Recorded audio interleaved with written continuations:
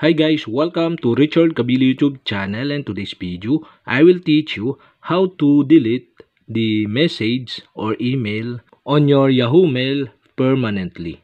So okay guys, here in your mobile phone, you'll have to do is go to Yahoo Mail application.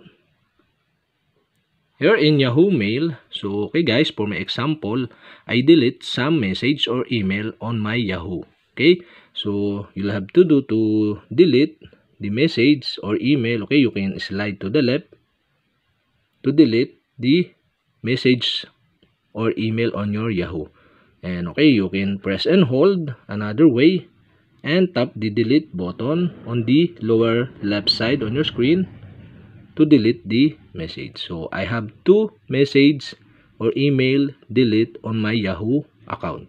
To delete the message permanently, okay, you'll have to do is go to here on the lower left side on your screen. You can see the inbox. You can tap this and you can go to trust. Okay, you can tap the trust and now you can see the message or email you delete.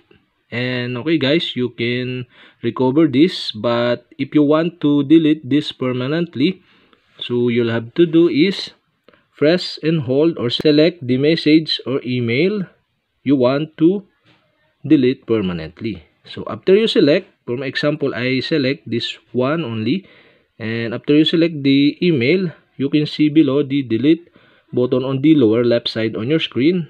Okay, you can tap this and the pop-up are show, are you sure you want to permanently delete the selected message? So you'll have to do is tap okay, and that's it. We have successfully delete the message or email permanently. So okay guys, another one.